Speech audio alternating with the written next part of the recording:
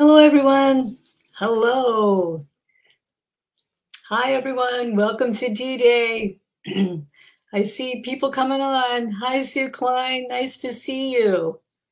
Hi, everyone. Welcome to D-Day on this Monday night. I'm so happy to see you. I see the numbers popping up as people are coming on, so we'll give people a few minutes to come on. Hi, Mom. So happy you're here. Hi, Gail. Nice to see you. Well, at least to see your name pop up. Welcome to D-Day. If this is your first time here, please say hi to us in the chat. Just say, hey, I'm here, Steph. Nice to see you. Hi. And then that way I can say hi to you. So otherwise, you can see me, but I cannot see you. But I am so thrilled to have you all here tonight as we continue on in our journey through James.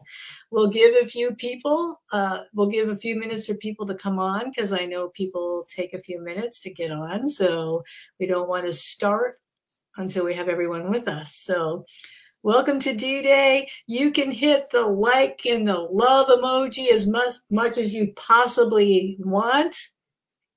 You can share this video. You can email it to your friends and say, hi, Brooke. Well, don't email your friends and say, hi, Brooke. That's, that's me saying hi to Brooke as she just popped on. Email your friends and say, hey, here's a great video for you to watch. It'll be encouraging for you. So here you go, and email it to your friend. So help us, partner with us, and share your video. We have people watching on Facebook, we have people watching on LinkedIn, and we have people watching on YouTube. Now, so that you are all aware, so if Sue Campbell and Sue Klein over here and Gail, they're all wonderful chatters, and they kind of monitor what's going on over there in the chat section. But here's the problem. If you're on a different venue than Facebook, then they can't see you, or whoever's facilitating can't see you, only I can. So please forgive us if you come on from YouTube and you come on from LinkedIn and we don't immediately say hi to you, because it takes a minute for me to see you pop up, and only I can say hi to you because only I can see you pop up. Anyway, enough. Steph's babbling. Hi, everyone. How are you all tonight on this Monday night on a scale from 1 to 10? 1 being and 10 being marvelous. Where are you on the scale-o-meter for what kind of a week you had last week, from last Monday to this Monday? So 1 being rotten and 10 being wonderful. Where are you on that scale?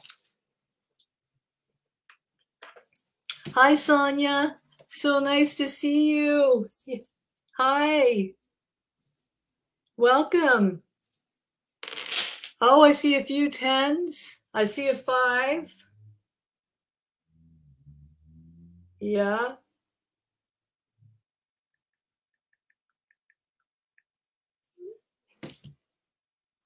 Oh, I see some 7s. Yeah, kind of in the middle there. Oh, some 8s. Well, it looks like most of you had a pretty good week so far. Well, from last Monday to this Monday.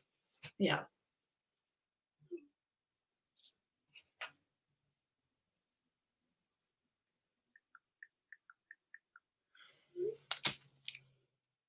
Anyway, Sue Campbell, who's our facilitator, she is just having some issues. Hang on 1 second.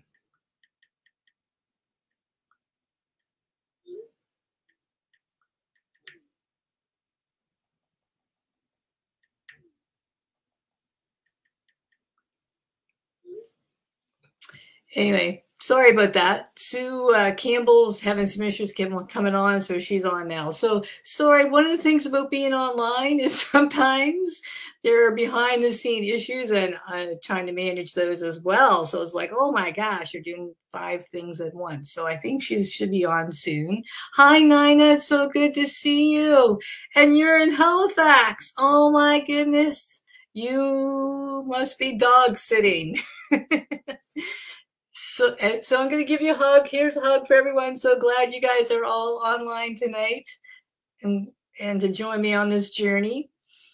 We'll just give Sue a few minutes. So hopefully we'll see her pop up here in a minute. So I know she's, oh, there she is. She's on. So great. We have Sue on. Great. For all of you on LinkedIn and YouTube, welcome. We're glad you're here as well tonight. For those of you who are on and you don't want to join into the chat section, hey, that's okay.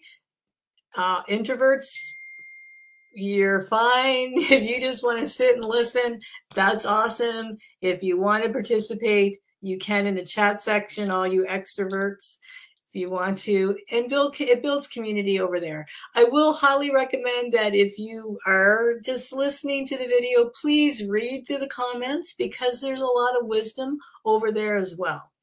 We teach each other, and so go back and read the comments to the video, and feel free to comment on the videos afterwards because I look through them, and if there's something, if you have a question, and maybe at the end, I usually try to give you some questions, but lately, if I've been going overtime, I haven't really been doing that.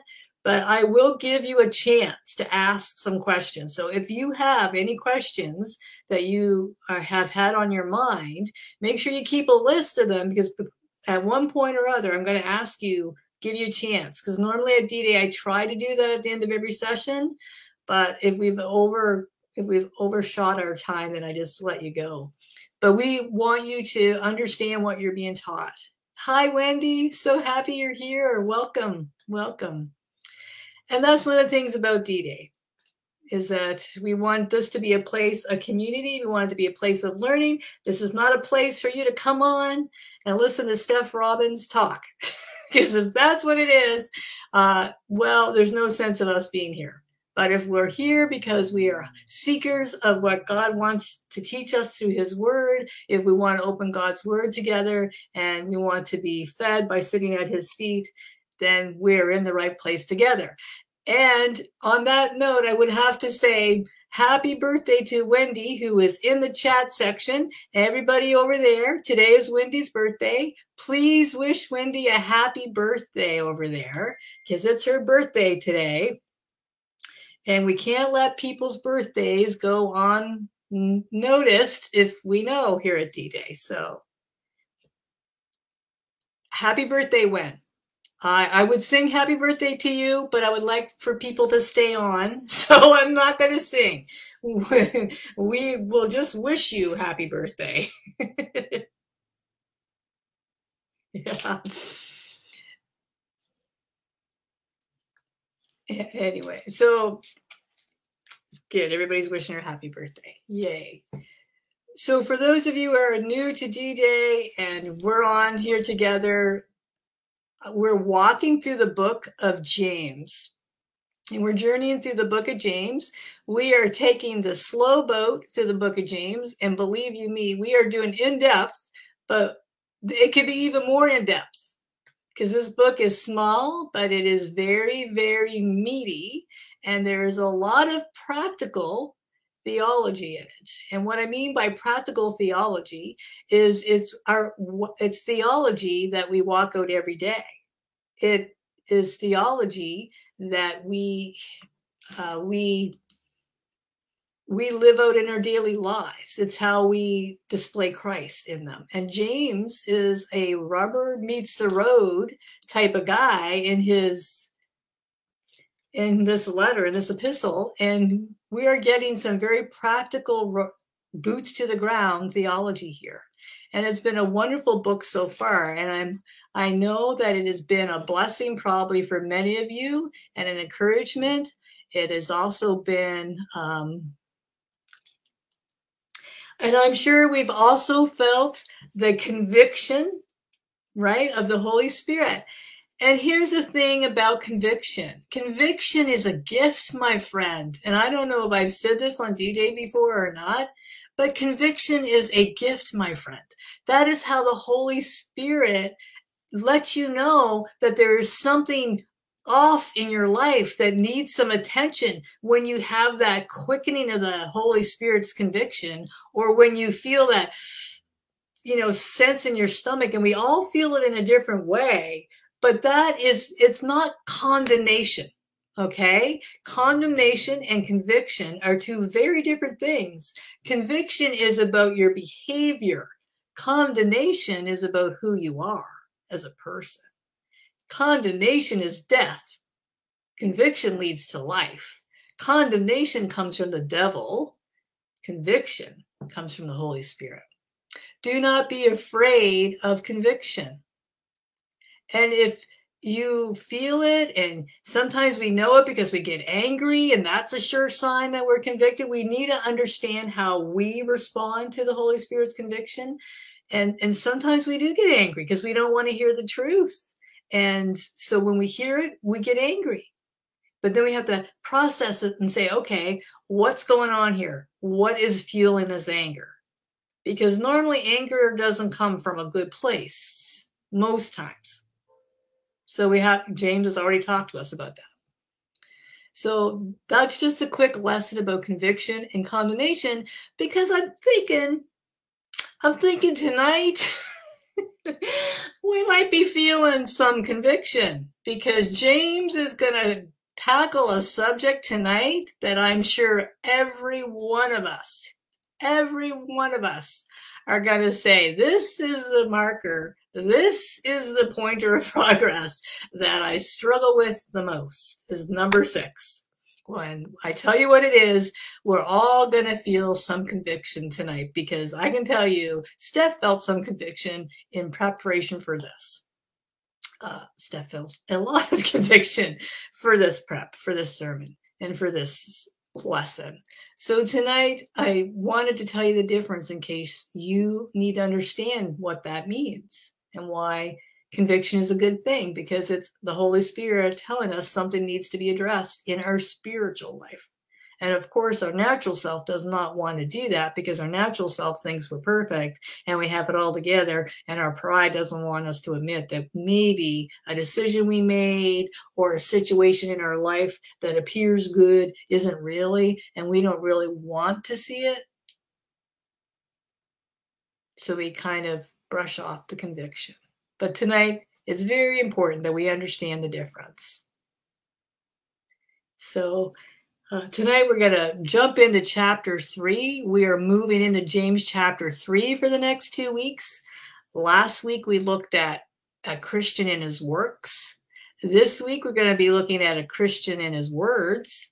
And after Easter break, we're going to be looking at a Christian and his wisdom. Right? A Christian and his wisdom. So to date, we've moved through 5 of the pointers of progress, or the markers of maturity, that James has laid out in this epistle.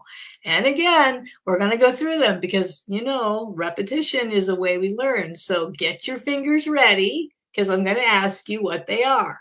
So what is the first marker of maturity, or the first pointer of progress that we've learned? And I'll give you a hint. It has something to do with testing.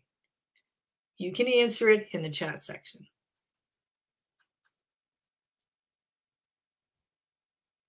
What's the first pointer of progress, or the marker of maturity, that James teaches us? God tests us to grow taller. That's right, Sue. That's right, Sue Klein. We grow through our testing. Right. Testing helps us to grow. Right. You guys are right. What's number 2? What's marker number 2 that James taught?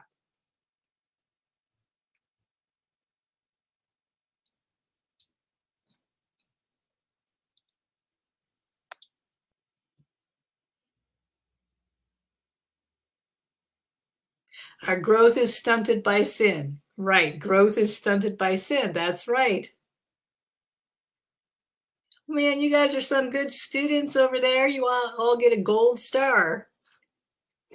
What's the third one? So what's the third marker? So far we know the first marker is when we get to the point where we understand that that testing is used to grow us, right? That's a marker of maturity. When we understand that sin stunts our growth, and we learn to handle sin and we learn to handle temptation quickly, right? The third one is, what is the third one? We grow, right. We grow when we are hungry for the word. We grow when we eat the bread of God's word. That's right. We grow when we are in God's word on a consistent, regular basis. Wendy just said, if we were doing Jeopardy right now, we'd all be winning. And that's right. You all would be winning. So, okay, so that's 3. We grow through testing.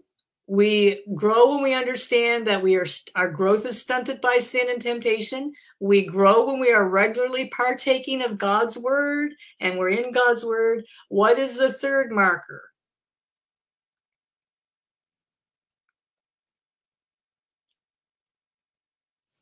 This one has to do with people.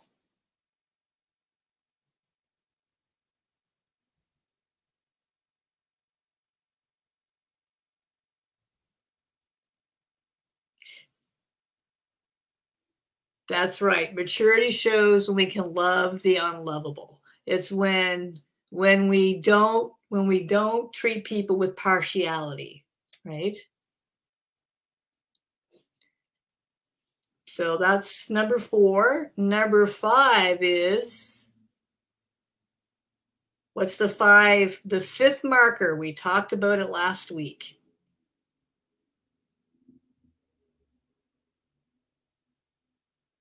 The 5th marker we talked about last week. So while you're thinking about it, I'll repeat them. We grow through testing.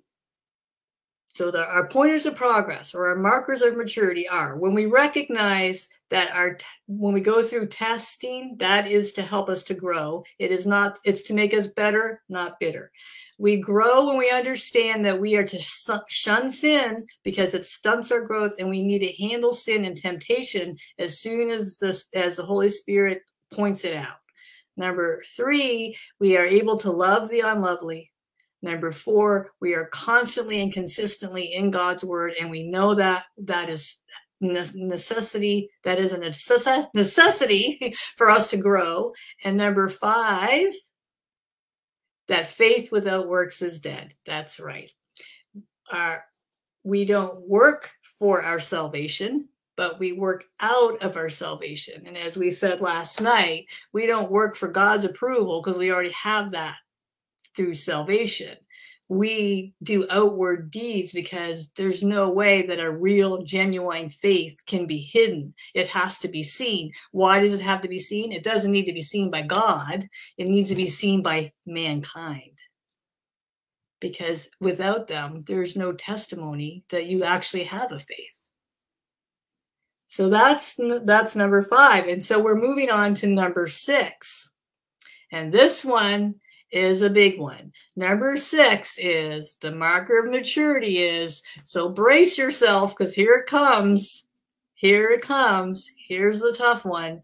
The marker of maturity, or the 6-pointer of progress, is when I seek to control my tongue. And everybody says a holy ouch. Because I'm pretty sure that if I asked you to give me a raise of hands, how many of you would say, man, I struggle with my tongue? We would all have to raise our hand, because I do not think that there are too many people who have nailed this one. Right? We might know that we know that testing is for our growth, so we're not bitter about those. We might understand that sin stunts my growth, and temptation does too, so I need to deal with them right away. We also understand that we need to be in God's word, and we are consistently trying to do that. We can understand that we need to love the unlovely, and we don't treat people with partiality. We love people, and we make sure that our faith is seen. Right? We know that we are put here to display Christ. And Christ did good deeds while he was on earth. So same thing with us. We work out of that to display him.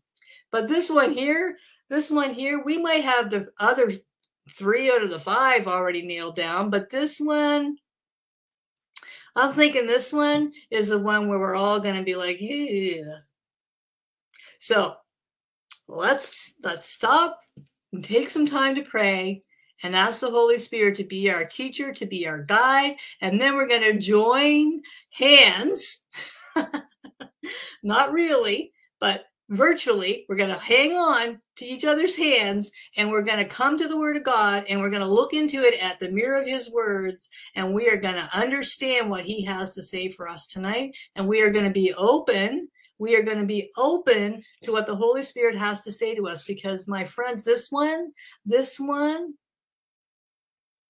is where we all struggle.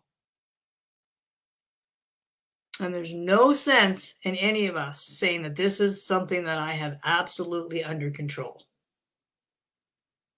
So let's come to the Holy Spirit. Let's pray, and let's jump into God's word. Then we're going to join each other. We're going to virtually hang on to each other's hands, and we're going to come before God, and we're going to ask Him to show us and teach us. So let's pray.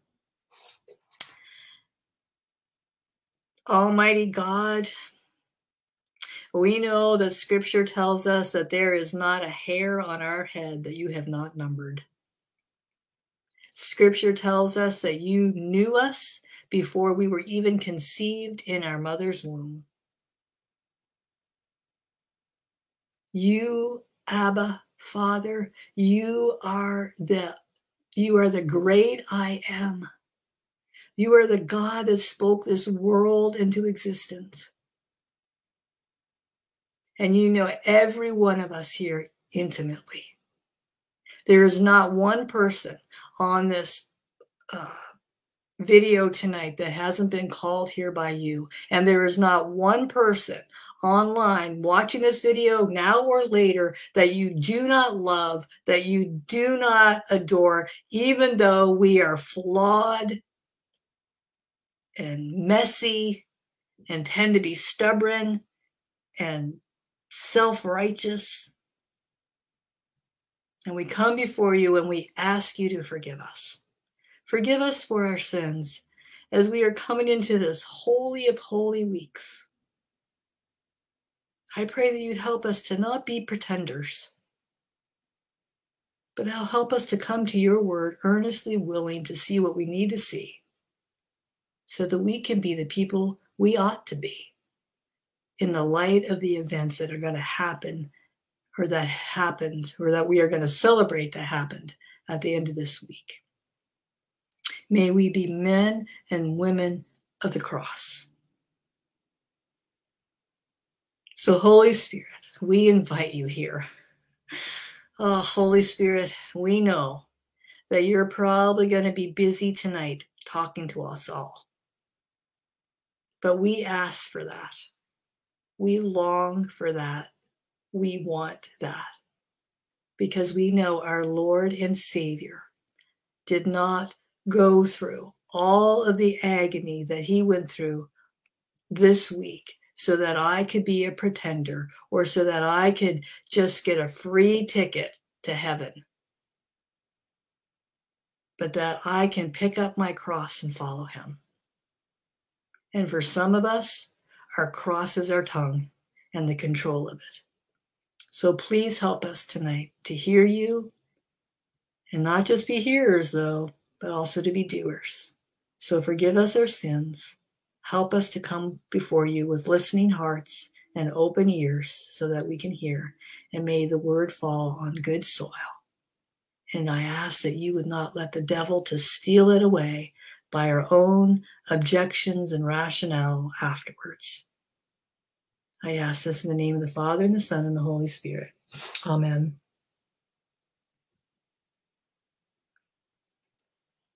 Well, we're going to move on into James chapter 3 tonight. And throughout the book of James, there's a probing question. There's a probing question that holds the whole theme of this book together. And it was put forth by Chuck Swindoll in one of his books, and I thought it was really great. So the question is this. This is the question that puts the whole theme of James into context. If you say you believe like you should, why do you behave like you shouldn't? If you say you believe like you should, why do you behave like you shouldn't? And that's been one of the questions that you can see where it fits into chapter 1 and chapter 2. In James 3, 1 to 12, which is what we're going to cover tonight, James 3, 1 to 12, he develops that question and that theme in a specific direction. And that is about controlling the tongue. There is no other section. There's no other section of the Bible that speaks with greater clarity and more impact on the potential destructive power of our words than James chapter 3, 1 to 12. So tonight, as we're going through, we're thinking about the question that I just said. If you say you believe like you should, why do you behave like you shouldn't? So tonight, the question I want you to keep in mind, and you can even write this down on your paper. If you're taking notes right now, write this question down at the top of your paper. This is the question. If you say you believe like you should, why do you say things you shouldn't? Let me repeat that. If you say you believe like you should, why do you say things you shouldn't? How many of us can testify to a time when our words caused havoc? How many times can we all raise our hand and say, there's countless times I wish I hadn't said that, I spoke out of turn, I spoke in anger, or we've been hurt by someone else's words. Someone once said, there's been more people destroyed by the tongue than by the sword. And as Nina said over there, a tongue has no bones, but it's strong enough to break a heart.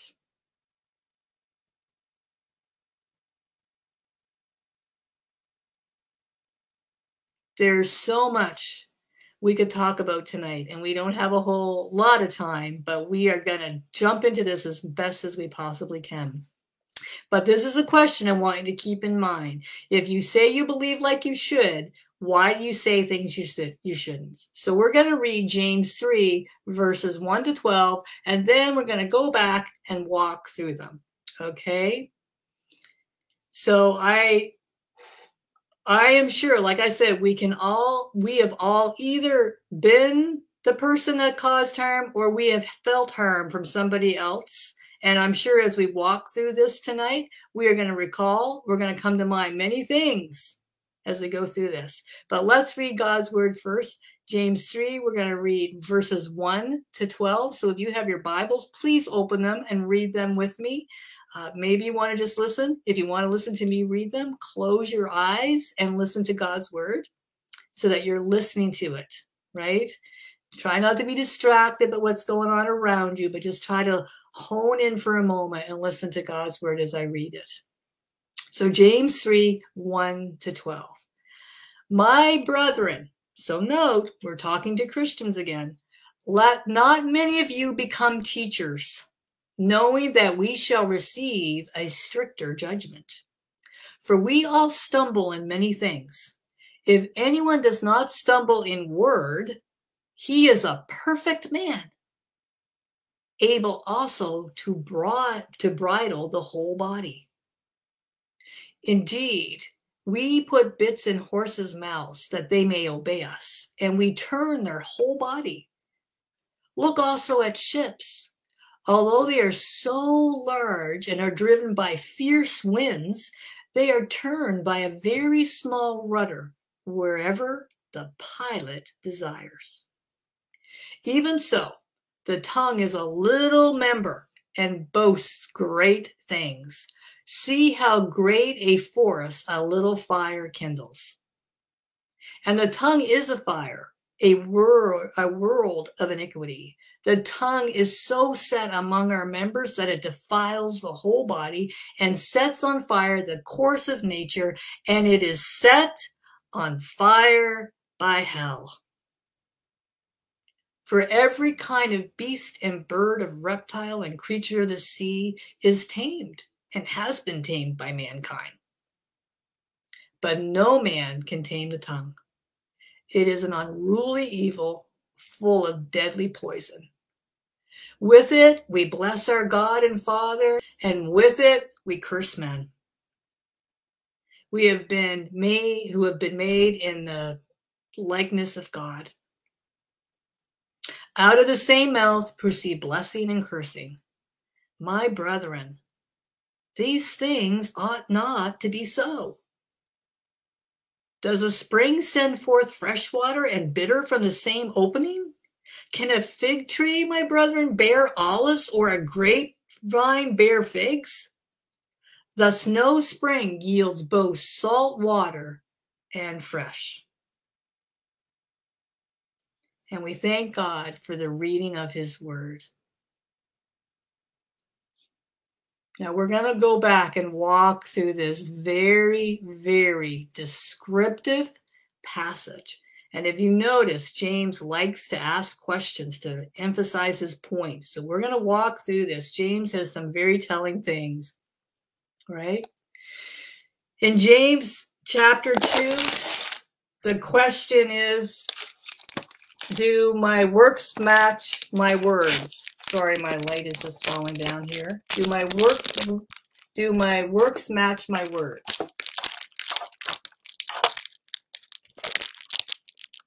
Do my works match my words, right? And in James chapter 3, the question is, do your words match your words? Right? Just hang on a second, sorry.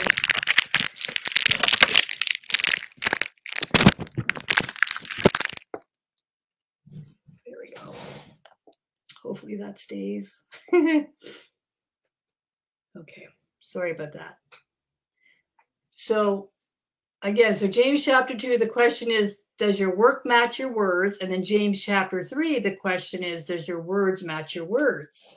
Right? Do your words match your words?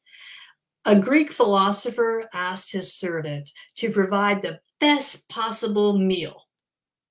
He was having some guests over, and he wanted to have the best possible meal. And he told his servant, who happened to be Aesop, if you are familiar with Aesop fables, it's the same one. His master said, I want you to present the most succulent thing on this earth. Like, no money is not to be a concern. Just go prepare the best meal that money can buy, the best thing that money can buy for food. Well, he went and he prepared a dish, and it was a dish of tongues. And he prepared tongues in every different sauce, every different way you could possibly prepare it. He did it. So the first course came out, and all the guests laughed. The second course came out, and it was tongues again. And everybody was like, okay. And then the third one, it was tongues again, and everybody was like, okay. And his master was getting a little ticked off, and he was like, what is this? I told you to prepare the best possible dish. And Aesop said, it is the best of all dishes, because with it, we may bless and communicate happiness. We dispel sorrow. We remove despair. We cheer the faint-hearted. We inspire the discouraged. We can bring wars to an end. We can bring wonderful contracts to beginning and marriages together. And we can say 100 things that are uplifting to mankind. Well, his master thought, okay, well, that's pretty creative and pretty good. I think that's a good deal. So a couple of days later, the master did the same thing. And this time he told Aesop to prepare the worst possible meal ever, whatever it could be, the worst dish of which he could think. Well, you guessed it. Aesop prepared tongue again.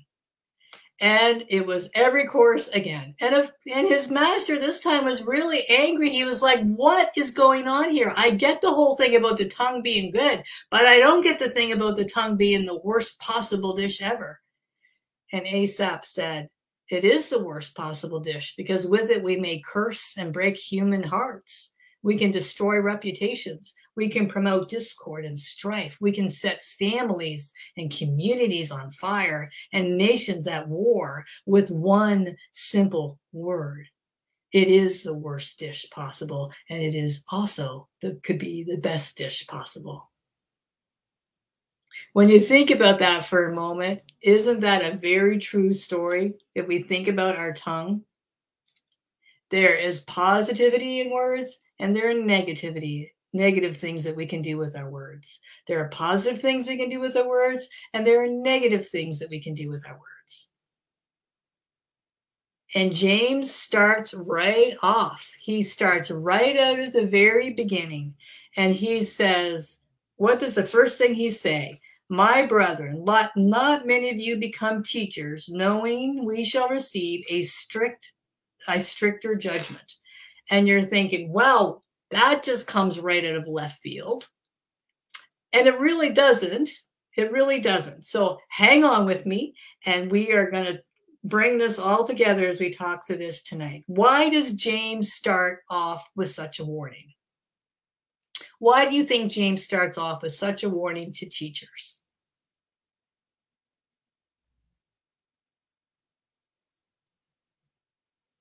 Why do you think?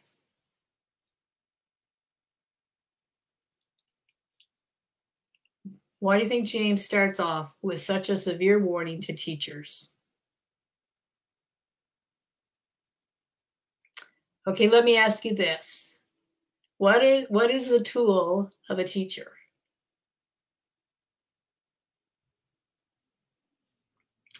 Right?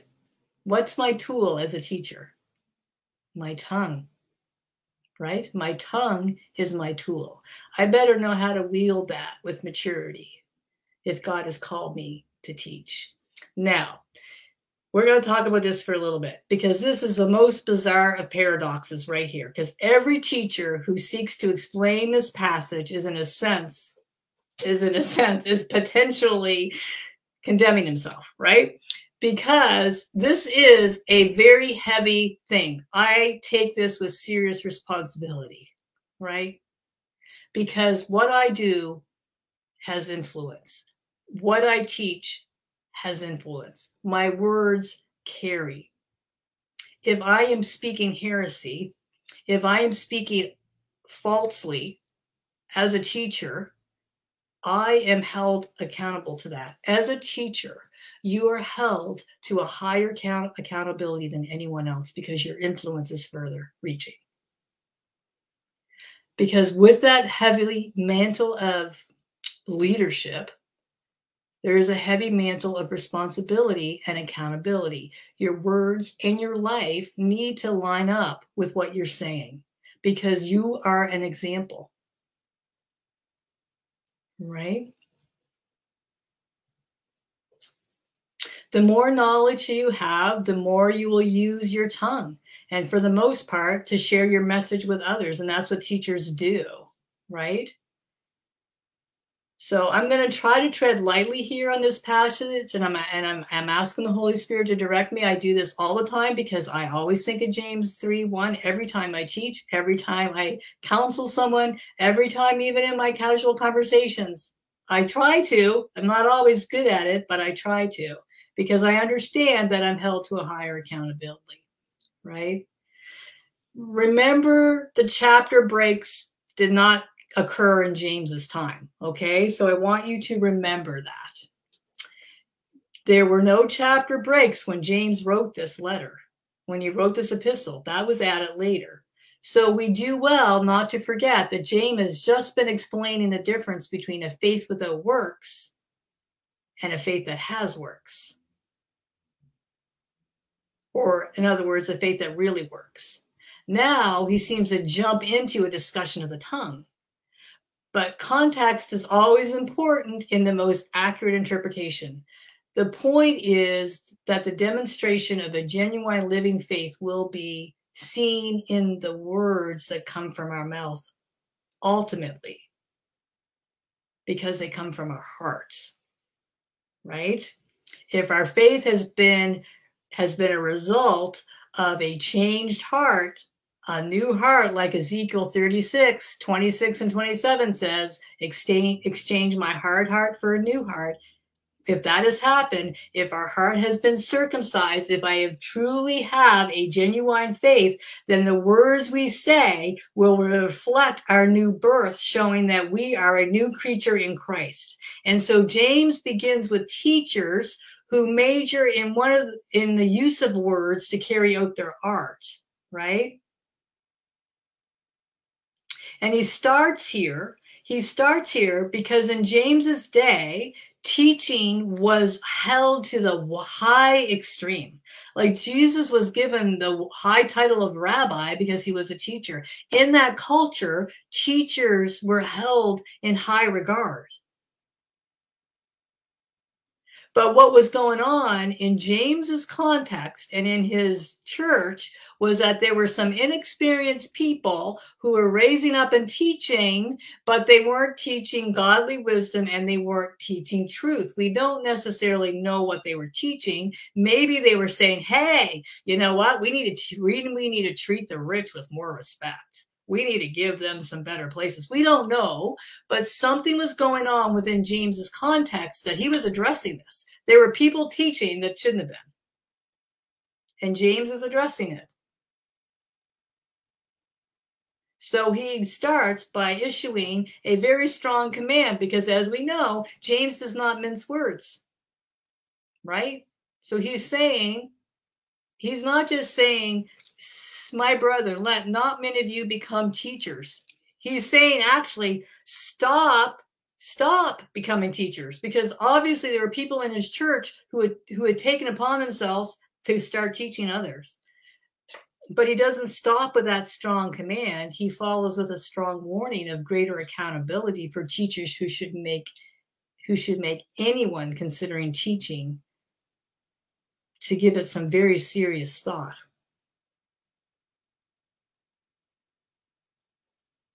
Because just because you wake up one morning and decide you want to teach God's word, and I mean teaching, like even as a teacher, right? Like I'm not talking about that. I'm talking when you're teaching God's word, when you're speaking God's word, any sort of teaching that you're doing, you need to understand that with that comes a greater responsibility, especially if you're teaching God's word. And you have to give that serious thought. Why? Because you're going to see why. James is not discouraging people from becoming teachers. After all, James himself is a teacher. What he's discussing in this section is that he's discouraging the tendency for those who are not qualified or gifted to rush into teaching. He is warning that we need to calculate some restraint in our speaking.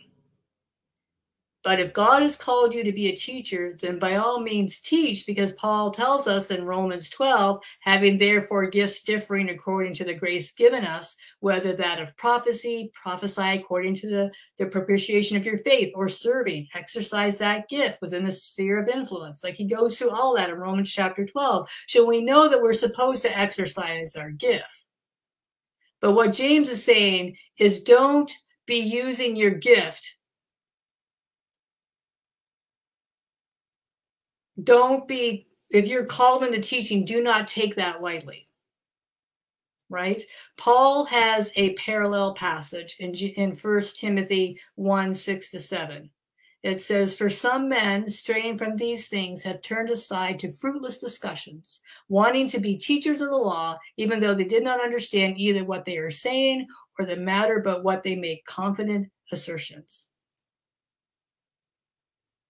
So James' warning is also for us to understand that if you feel called to teach, and especially if you feel called to teach God's word, we need to take that with a serious grain of salt. It's a tool of our trade. What are my motives behind being a teacher? Am I teaching as an act of service? Am I trying to advance my own status or my own position in the church? Am I teaching to discharge a duty because there's nobody else to do it?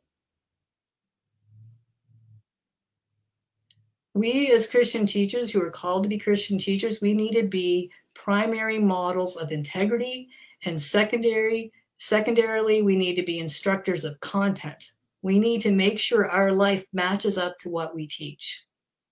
That is a high accountability.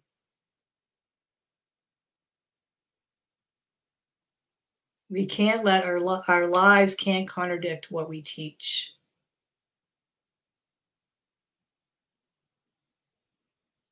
Those who are called to positions where your responsibility to lead people to the Savior, that's your job, is to lead people to the Savior, not away from him.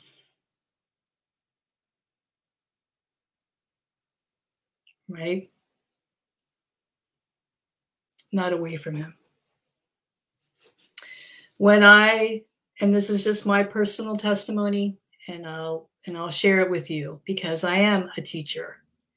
And when I first felt called to teach, right, I had already had an undergrad. I graduated from a Bible school in the U.S. I had an undergrad. I had an undergrad in counseling and in teaching, and in counseling and in teaching. So I'd already been through Bible school when God called me to teach.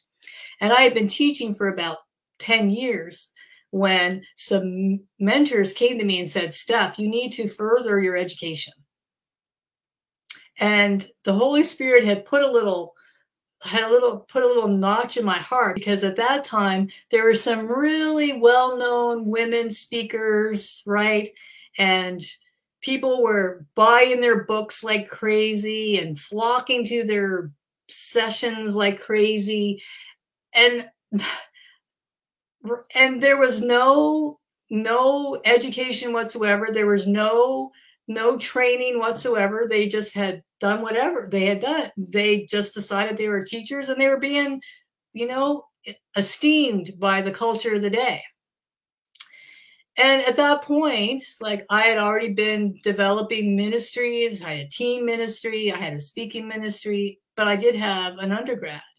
But my mentor said to me, Steph, you need to have some letters under your name so that people understand you are not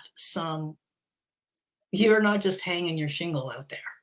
You need to make sure that what you teach is from God, and you need to take this another step. And I listened to those godly mentors, and for 6 years I worked on an MDiv, and I am very, very thankful. It took me 2 years to agree to them because I wasn't sure why I would be going back to school at this age, and I didn't necessarily believe them. But at that time, I started to see these well-known Christian women speakers getting themselves in trouble, and people calling them out because they had no training or no seminary training whatsoever. And I did not want to be that person. So I listened to them. And that's my story. That's my testimony. I felt like where God was calling me, I needed to do this. I did not want anyone to not listen to my Lord and Savior because I was some woman who was just talking off the top of her head. I worked hard and long for my MDiv, and very much learned at the feet of my Lord. And it has equipped me, and it has enabled me to be a far better speaker and teacher. I do not hold that lightly. I do not hold that lightly. Every time I come before God's word, I do not do that lightly. And I think our pastors need to understand that every time they step in a pulpit. Every time. Because this goes on to say, this goes on to tell us, and I'm going to show you here, recall that the tongue is not something new that James has just never addressed before. He addressed it in chapter 1. He is just taking it up a notch, and he's addressing specific things about the tongue. In James chapter 1, he told us, be what? Be swift to listen, be slow to speak, and be slow to anger. So this is not something new, and he brought it up in several times in James chapter 1. In fact, in 108 verses of James, 15 are devoted to the use of the tongue and the words that we speak. 15 out of the 108 verses.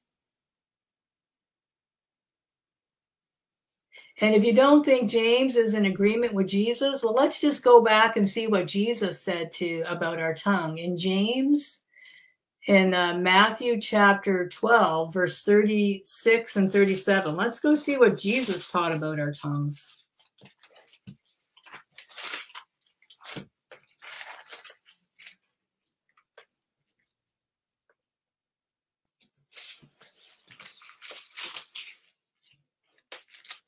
Let me just find it here. Matthew chapter 12. And in verse 36 and 37, let's just see what these words say to us.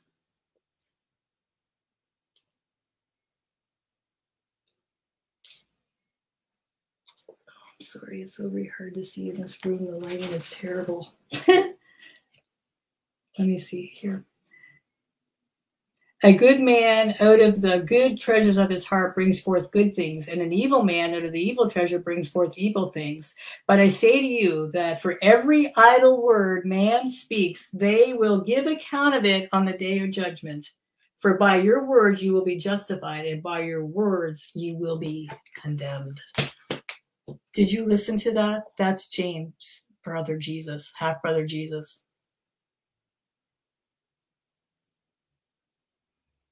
Words are important to God. Jesus said that we will be judged by every idle word. No wonder David says in Psalm 141:3, and I think we should make this our daily prayer, set a guard over my mouth, Lord. Keep watch over the door of my lips.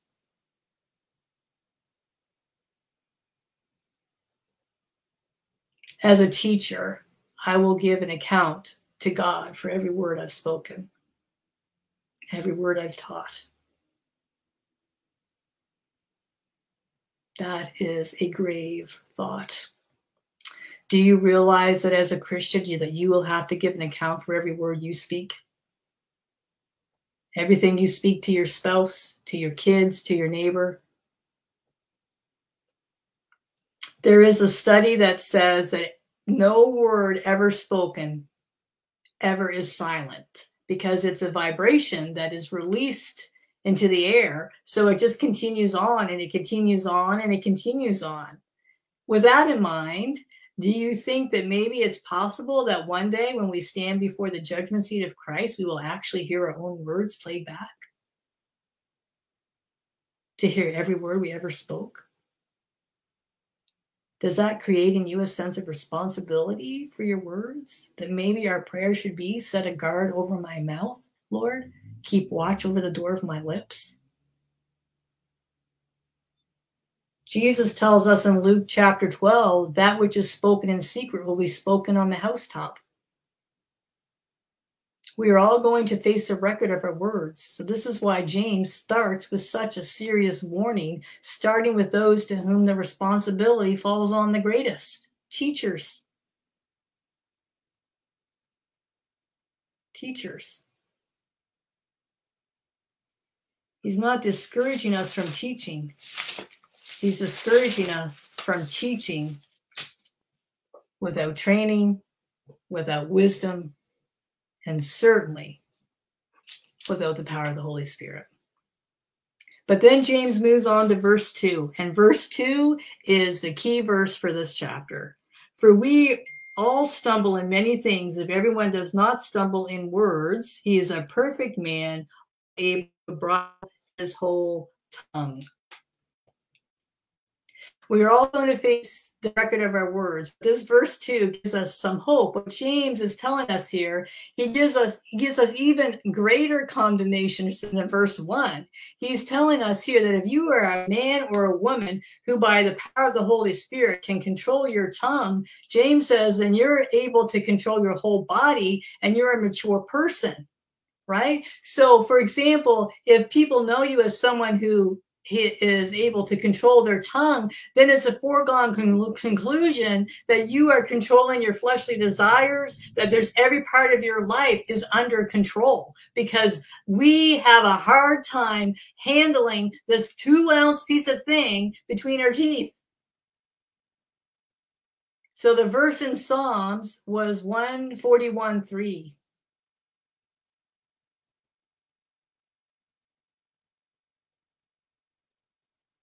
He's saying that if you can control your tongue, then that is a witness to the world that you are also being controlled by your other desires and your appetites. It is a sure sign that you are being controlled by the Holy Spirit.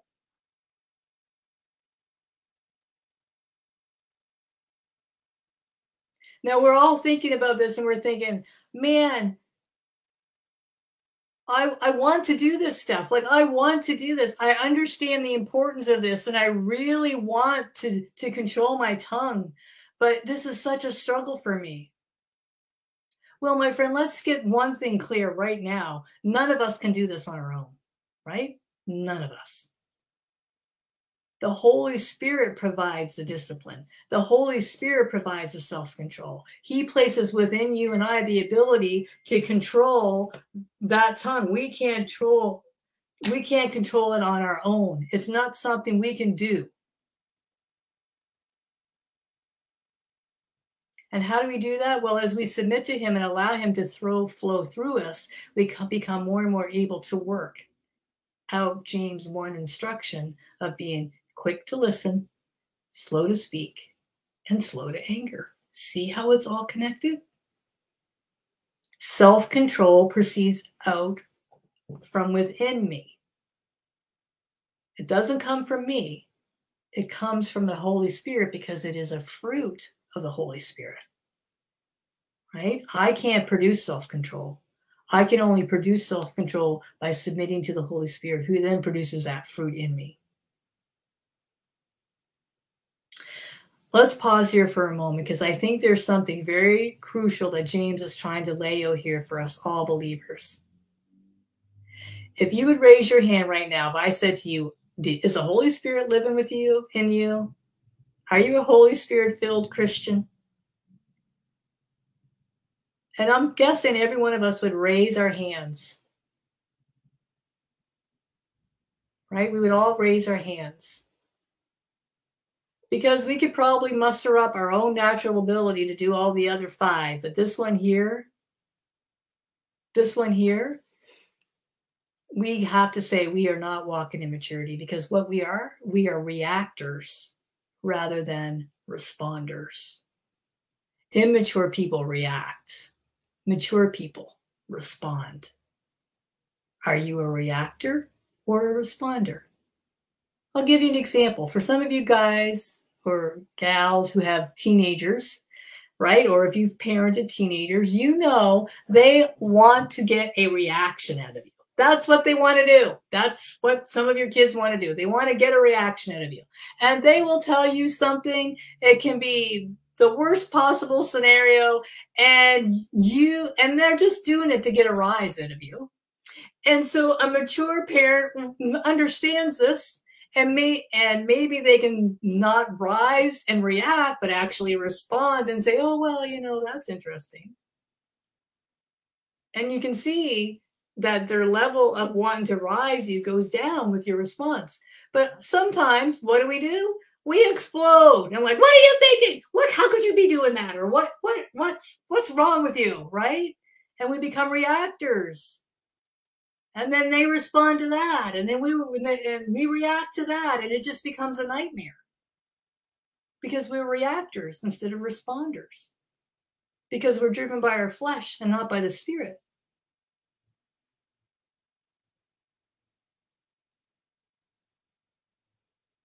And just in case we're not getting the message that our tongue is something that we need to take seriously, and the words that come out of them, even any word that comes out of them, we need to take it seriously. Paul addresses it in Ephesians chapter 4 and verse 30.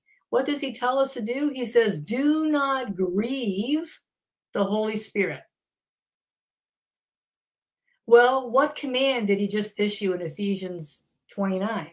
Remember, context is key. What did he say? He said, let no unwholesome talk come out of your mouth. In actuality, he said, let no unwholesome talk, let no unwholesome word proceed. And that word proceed is a present imperative with a negative, which means either stop doing it or don't begin doing it. So don't let unwholesome talk come out of your mouth. So if you're doing it, stop it. If you haven't done it, don't do it. But only such a word that is good for edification according to the need of the moment, so that it will give grace to those who hear. Ephesians chapter 4, 29, verse 30. So clearly, rotten words will grieve the Holy Spirit. This is a slippery slope, my friend. For when we grieve the Holy Spirit, we short-circuit the power to control our tongue because we're short-circuiting the power of the Holy Spirit in us. Rotten words need to be quickly confessed and repented, lest the downward spiral begins. This is not some little matter that James is talking about here. Right? The subject of tongue control brings to mind the radical transformation that we see in Peter. Think about Peter for a moment. I want you to think about Peter. Just so if those of you are feeling hopeless about your tongue control and you're feeling a little convicted, let's think about Peter. Before Pentecost, his open mouth was primarily, he opened his mouth and exchanged the foot, right? That's what he did. That was what Peter did. He was brash. He was always putting his foot in his mouth. He was always talking out of turn, and Jesus always had to correct him and had to rein him in.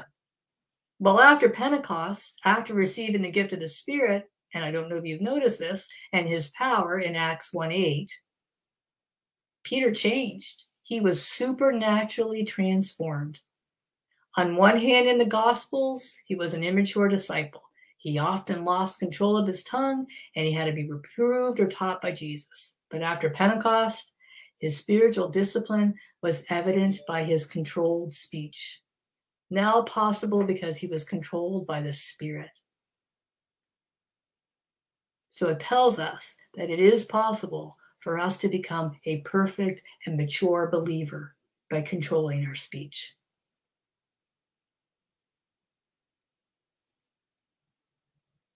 Then James gives us some wonderful illustrations in verses 3 to 5.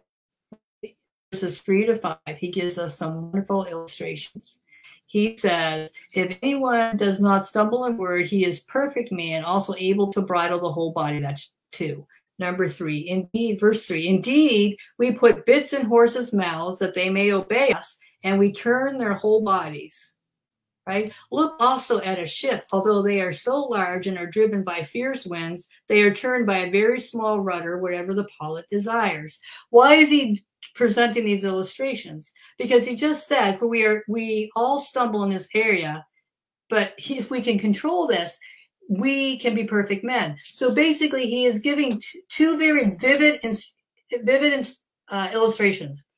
Think of a horse. Think of a powerful horse, a powerful racehorse. And then you think of this thing being controlled by this little bit that goes in its mouth. And where does it go? Over its tongue. Over its tongue. So it holds its tongue down. But the rider is able to control this uncontrollable force. It's able to direct this energy. It is able to direct this animal by a little bit in his mouth. And it tells him to turn to the left and turn to the right. If we have the bit of the Holy Spirit pressed down on our tongue, it should be him that tells us to turn to the left and to the right, and which words we speak and which words we don't. And then to bring it home, James talks about a boat. He talks about a ship. Now, in James's day, a ship was directed by oars, or it was directed by an oar in the back with someone that steered it, so which direction they would go. If they didn't have that, the ship would be going wherever. It could crash, right? It could crash on the shore. It could be just drifted aimlessly by the wind. But the oars and the rudder and who controlled it, that gave it direction, so that the ship was able to get where it needed to go, just like the horse was able to get where it was to go, because the bit controlled it. So James is pointing out, when we live in submission to the Holy Spirit, he controls us. We are like a horse, a powerful horse who is racing in the race, and it's winning the race because the bit controls us. The Holy Spirit controls us. We are like the ship who's not just floating about aimlessly in a storm and banging up against the shore. We are floating and sailing in the right direction and on course because the Holy Spirit is controlling this thing, this rudder, this tongue. So he's giving you a vivid illustration of what it's like to have this Holy Spirit control us and what it's like to not. And he does that through the metaphor of the next one, which he says in verse 5. Even so, the tongue is a little member and boasts great things. That phrase, boasts great things, it's the only time you'll ever see it in the New Testament. It's the only time it's ever used. It means for me to bear oneself, lift oneself up, to be lofty and think high of yourself, right? And that's what our tongues naturally go to. It's the only time you'll see that phrase in the New Testament. So James is saying, just like that bridle can control that horse, our tongue controls where our lives go, right? Just like that little rudder. So this is the other lesson he's teaching us, that the rudder controls where the ship goes. This tongue controls where we go. It sets a course for us. So we need to learn how to let the Holy Spirit be the bridle to control it, and how to be, for the Holy Spirit to be the pilot of the rudder. But then he moves on to talk about fire. See how great a forest a little fire kindles. How many of you have ever seen a forest fire? How many of you ever had the experience to be at a forest, a place where a fire has been in the forest? How many times have we seen forest fires on the news out west? How many times? We're all familiar with this. It only takes a little spark to get a fire going. It can be a harmless thing, but that spark, it could be the sun shining on a piece of glass, and in a matter of time, a whole forest is burnt. How is a tongue of fire? Well, let me tell you this. The book of Proverbs is filled with metaphors of speech as tongues of fire. We see it in Proverbs 16:27. A worthless man digs up evil, while his words are like scorching fire. We can see it in Proverbs 26:18-22, and you can read it on your own. So Proverbs 16:27, Proverbs 26:18-22. Someone once said, it is though all the wickedness in the whole world were wrapped up in this little piece of flesh. There are few sins people commit in which the tongue is not involved. Did you hear me? There are few sins that people commit which the tongue is not involved. If you think James calls it the full range of iniquity, right? A very word of iniquity. What harsh words. James is saying that the full range of iniquity finds an outlet through our tongue. Think about that. It's virtually impossible to see with anger without expressing rage in our words, right? Bitterness comes out in our speech. It sours in our speech. Pride prattles on and on and on. Listen to me and how smart I am, right? Hate explodes from the lips. the tongue can suddenly turn an otherwise gentle person into a monster. It is a world of iniquity.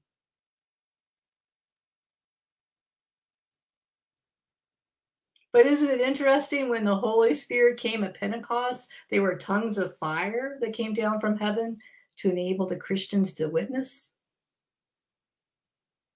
But yet it's also possible for our tongue to be set on fire from hell. James has told us this. Remember, Jesus told us, it is not what enters into the mouth that defiles a man, but what proceeds out of the mouth that defiles him. That's Matthew 15:11. And here in James, when he talks about, when he uses the word defile, it is a significant, the tense that it uses is an ongoing thing.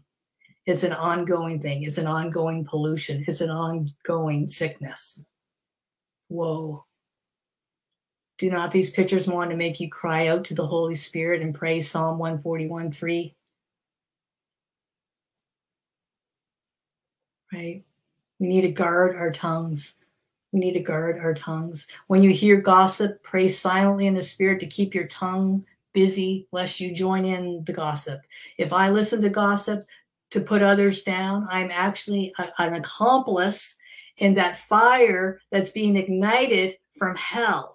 Right? Listen to what James is telling you, because you know what it tells us in John 8:44, I believe, and I could be wrong about the reference, but it says that the devil is the father of lies, and that he speaks lies, and that his words come from hell. If you are speaking lies, if you are speaking in the flesh, you are speaking as the devil speaks. It was the devil who spoke evil in the Garden of Eden. And when we speak evil, we are following in his footsteps. It means that the tongue becomes a tool of the devil to destroy individuals, to destroy churches.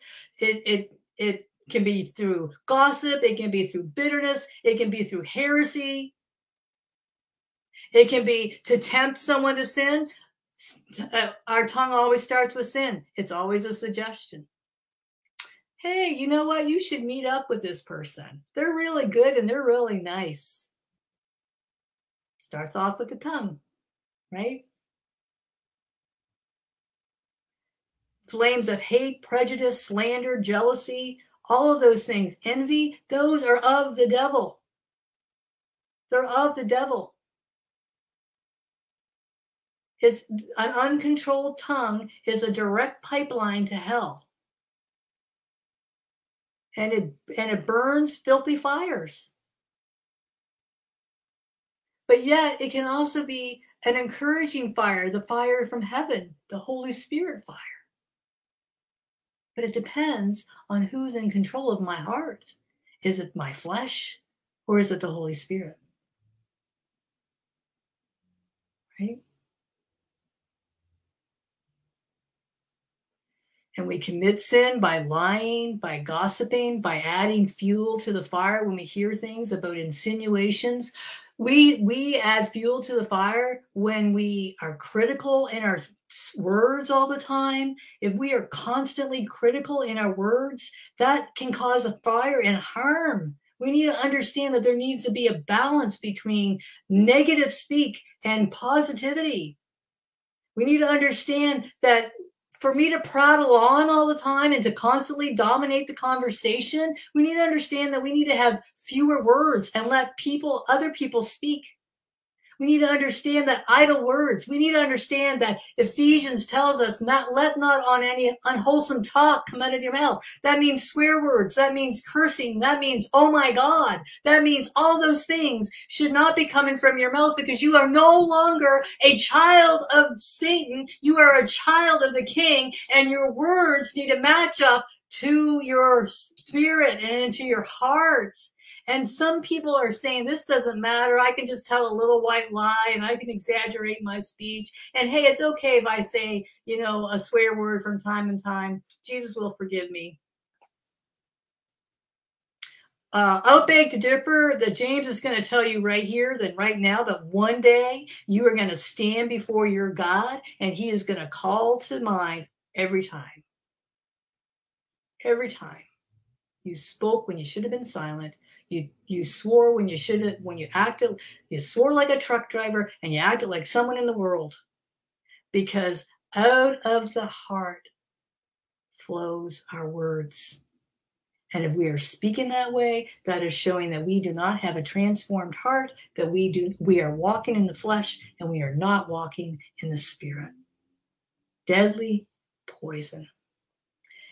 All of creation, if we look back to Genesis chapter 3, God created creation and he gave man control over the animals.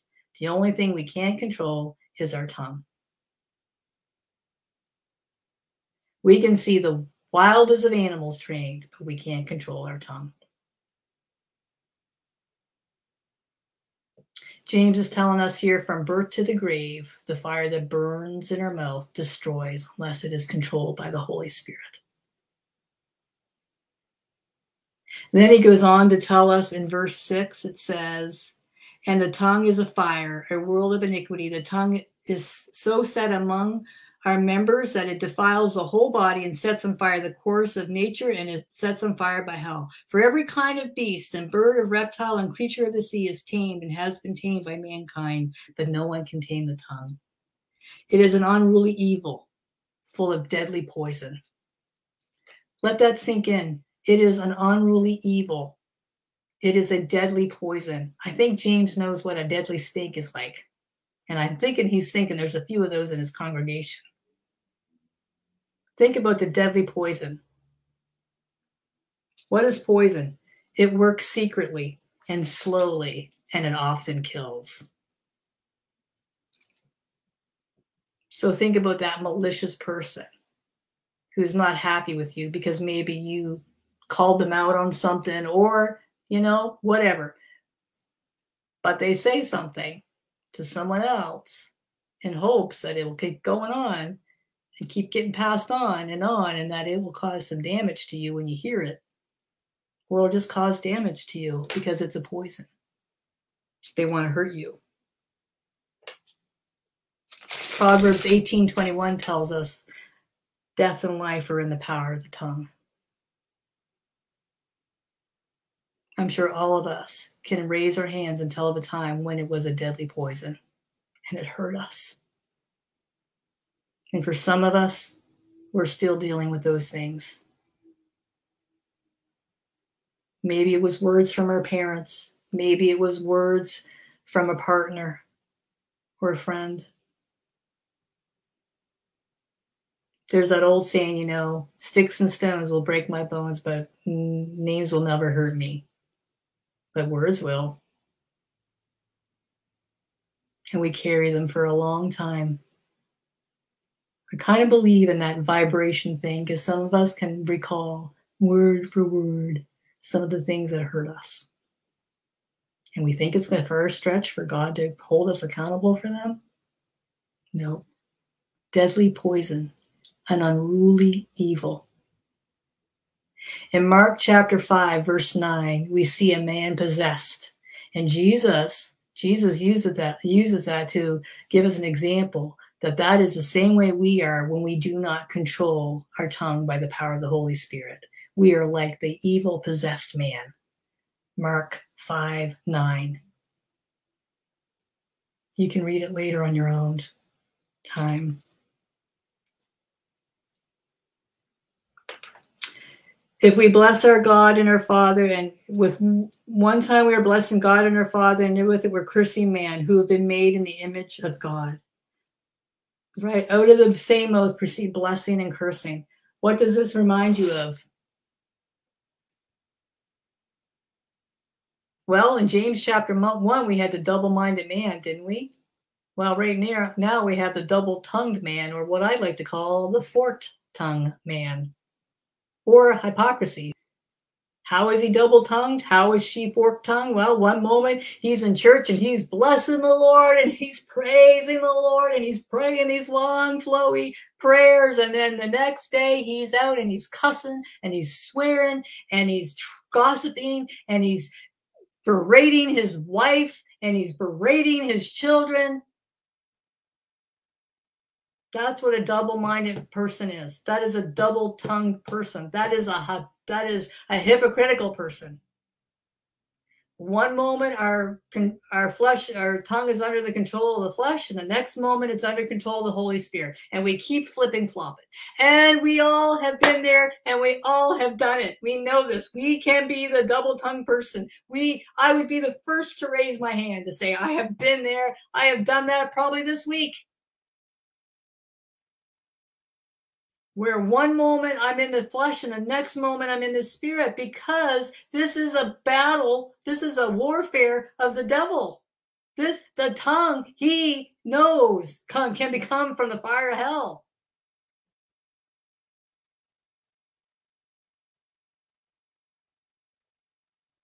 But we don't have to live there. We don't have to live there. We can live and make sure, and we can repent. And when the Holy Spirit convicts us and says, you spoke out of turn or you spoke incorrectly, we need to repent right away. And we need to ask for forgiveness to the people we've harmed with our words. Ecclesiastes tells us there's a time to speak and a time to be silent. And sometimes we give people a bucket load of Jesus when all they need is a thimble. We need to be asking the Holy Spirit, when do I speak? When do I be silent? What am I saying here? And James ends the chapter by asking us, he gives us these very vivid illustrations to show us how awful and how unruly and how much damage this little member can cause if we are not careful to make sure that we stay under the control of the Holy Spirit. But then he drives it home by asking us a couple questions. He's like, can both salt water and fresh water come from a spring? And then he asks, can a fig tree bear olives and grapes vines bear figs? Like, he's asking a question to help them to think about it. He's trying to explain to you that just as it is unnatural for salt and fresh water to come out of a river and a fig tree to bear grapes, it should be unnatural for you as a Holy Spirit-filled Christian to speak cursing and blessing. It should be as unnatural to you to speak rudely and demeaning to your family at home, but be all smiles and sweet stuff in the public places.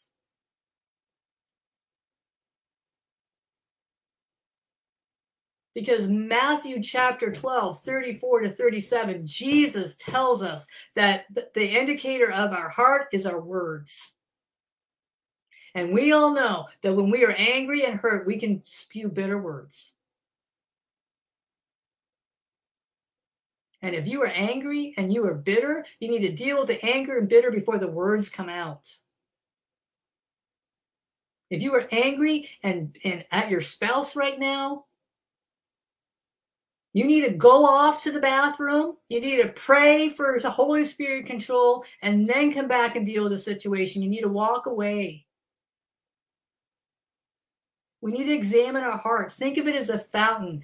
What's coming out of your mouth? Are your words spirit-filled? Are you walking in spirit-filled water with fresh water that honors God? That honors people? Or are you spewing out salty water, which is showing that you're not bringing your members under control? That we are given up to our fallen, sinful flesh. And we have a choice. We have a choice in how we respond every time to every situation. And we are 100% responsible for every word that comes out of our mouth. Every word. Every word.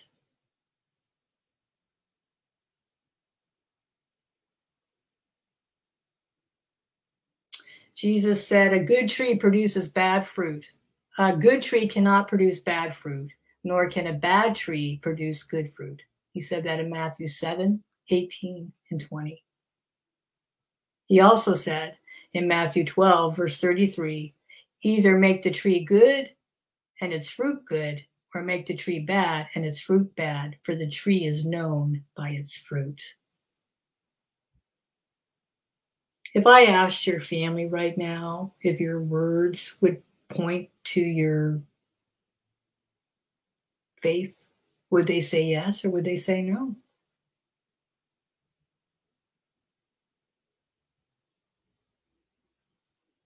It's one thing to get up here on D-Day and present words. It's one thing to get up in a pulpit and preach and present flowery words. But if I'm going home and I'm berating my husband, if I'm berating my kids, I will give an account to God for that. I will give an account to God for that. What's James' point? He is implying that if we are genuine believers, we should bring forth fruit or water, so to speak, that is consistent with our new birth and the new power of the indwelling spirit to produce good fruit and to produce fresh water. We don't talk like the world. We don't sound like the world. We are responders, not reactors. So I want you to write down the word think. And you've probably heard of this acronym before, but I'm going to give it to you again. Write it down. Use the acronym THINK. And ask these questions every time before you speak. Is it true?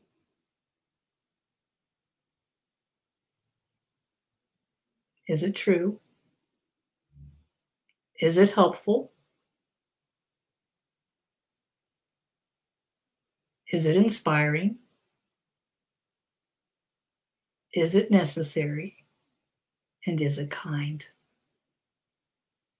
Before I speak, first thing I need to ask, 5 things. Is it true? Is it helpful? Is it inspiring?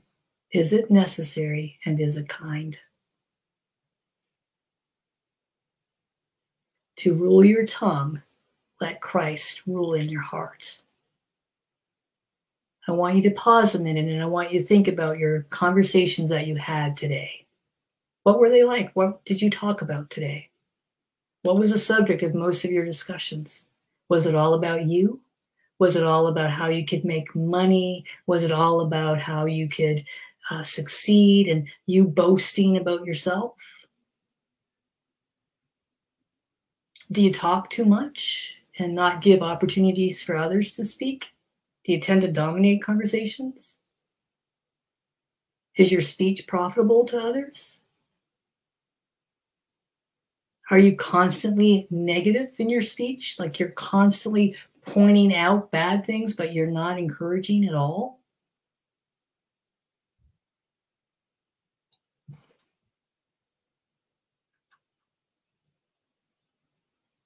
And above all, do your words glorify God? Now that doesn't mean that we have to be all serious all the time, okay? Let's take a little breather here, okay? It doesn't mean that we have to be serious all the time. It doesn't mean that we can't have some fun. It just means that we don't partake of off-color talk. We're not swearing like our neighbor across the street who says they're a non-believer, right? We're not partaking in gossip. We are not going to tear down our brother and our sister. We're not going to do that. We're not going to partake in that. We're not going to spread that fire, right? I'm not going to totally, I want to call this person out for what they're doing, but I need to take a break. I need to take a step back and say, is this what you want me to do, Holy Spirit? Is this the right time for me to do this, Holy Spirit? And are they ready to receive it? And if I say these things, are they what you want me to say? Right? We need to take this matter seriously. We do not guard our words. We have teeth and we have lips that protect the words to come out of our mouth. But we need to set that guard. We need to pray that prayer in Psalm 141:3. Psalm 39:1 says, I will guard my ways that I may not sin with my tongue. I will guard my mouth with a muzzle so long as the wicked are in my presence. People should know by my speech to whom I belong and that I'm different. And Colossians 3:17 says, and whatever you do it, whatever you do or say, do it as a representative of the Lord Jesus Christ. Take my lips and let them be filled with messages for thee. Take my voice and let me sing, always only for my King. Mind what you say, or you may say whatever comes to mind. Let's pray.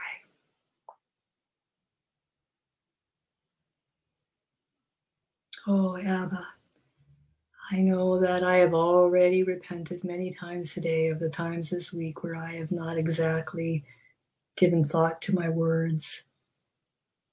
I've been careless and I've not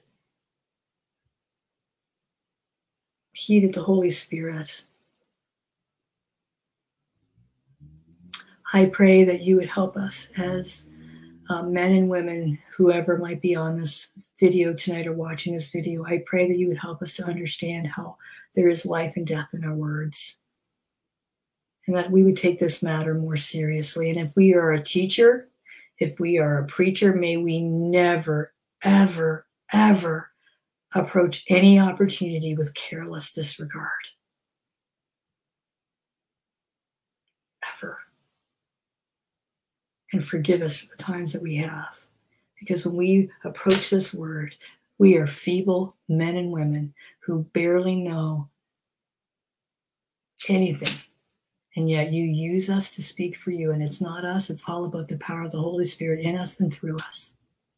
So I pray that you would help us to be men and women who are submitted and totally following the voice of the Holy Spirit.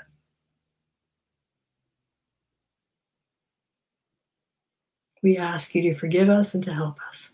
Help us to stay away from sins like deceit and lying, sins like spreading gossip, and even on social media, Lord. We have to understand that this is a problem area. We do not engage into vainless debates, right? We got to understand that this social media is also a place where we need to control our tongue.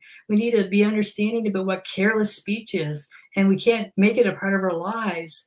We have to assume that that carnal tongue is always going to want to come out, and we need to be careful. So help us to refrain from that.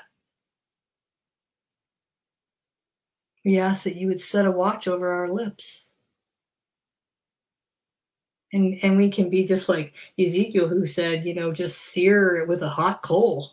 Sear my tongue with a hot coal so that I won't speak inappropriately and out of turn. So help us, Lord. Help us to control our tongue. Help us to use it for good. Help us to use it to glorify you. Help us to tell others about Jesus. Help us encourage people, to encourage them on their journey, to encourage them on their walk.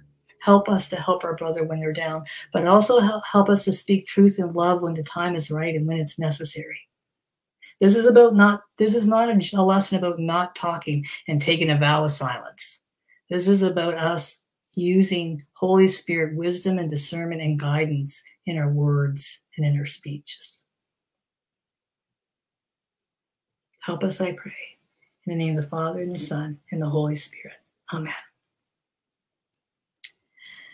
For those of you who are biblical students and you want to learn something, I'll tell you that I'm going to tell you a really good assignment for you this week that it might be something that you might want to consider in this lesson that we talk about. And that is, if you go through the book of Proverbs deals with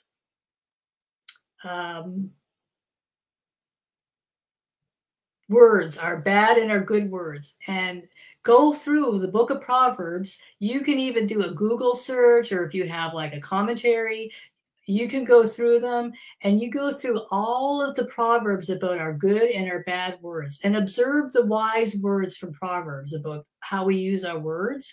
And as you do, make a simple list of the positive and negative effects of words that we speak. And then ask the Holy Spirit to lead you into all truth and enable you to obey what you learned. And even as he transformed Peter, he can transform you from glory to glory into the image of Jesus, the living word.